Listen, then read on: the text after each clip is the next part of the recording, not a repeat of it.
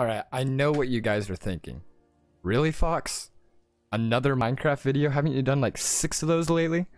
To that I say, shut up, I like Minecraft.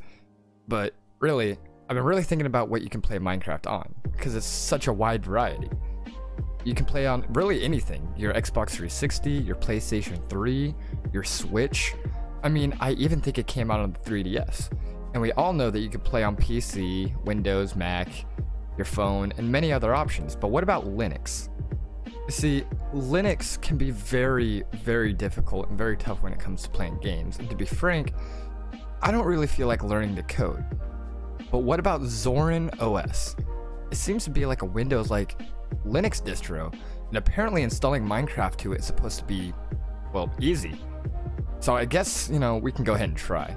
So what I'm going to be using to try this little experiment is this little low-end gaming machine that I built. It's new, it's not super strong, but it should work fine. It's sporting an Intel Core i5 and an R7 2050 graphics card, though I might switch it out for this GTS 450 I have. But anyway, let's get into installing the OS.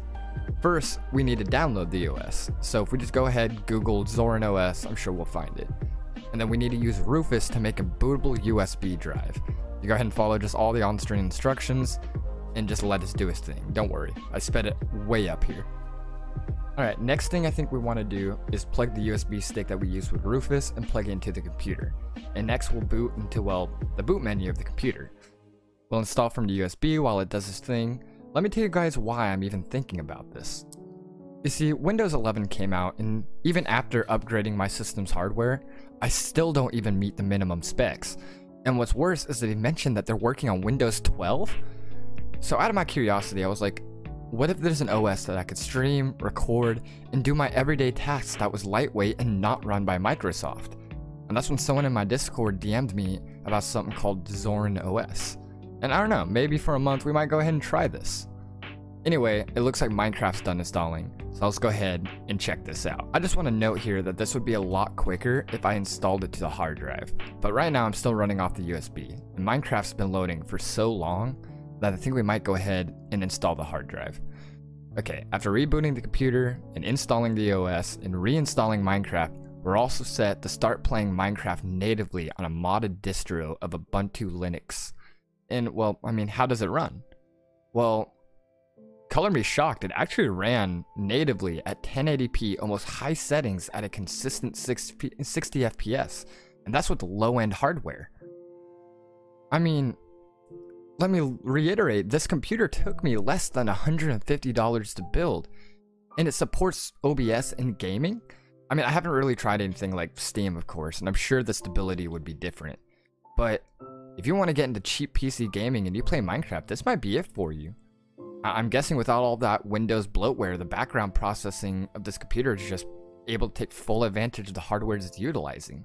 And this hardware is cheap parts I bought off Facebook Marketplace for like $120, but this is really good. And with OBS being supported, Minecraft and even a custom launcher built into the OS store called LT Legacy that has Forge and Fabric built in, you could be playing recent mod packs like RLCraft or OneBlock like right out the get-go.